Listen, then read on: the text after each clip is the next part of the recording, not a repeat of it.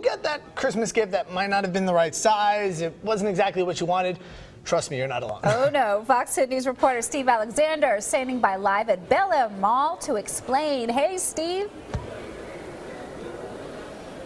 How you doing? And we kind of got the afternoon crowd out here right now. It's slowed down a little bit, but you know that feeling when you opened that gift on Christmas morning and it wasn't quite exactly what you wanted. Well, a lot of people apparently felt like that today because a lot of people are here at the mall making some of those exchanges and trying to get something that they liked a little bit better.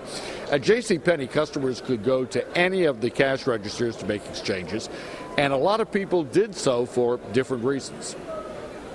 What kind of things did you return? Makeup, clothes, shoes. What you returning? I'm getting a bigger size in my pants. Oh, okay. Santa got the wrong size pants, huh?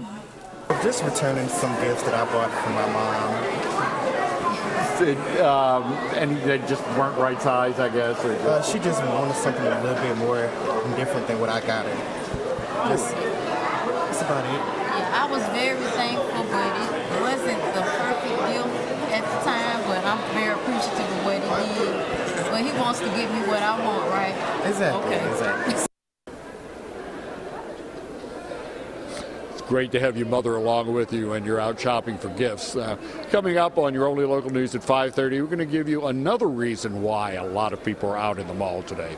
Reporting live from Bel Air Mall, Steve Alexander, Fox 10 News. Thank you, Steve.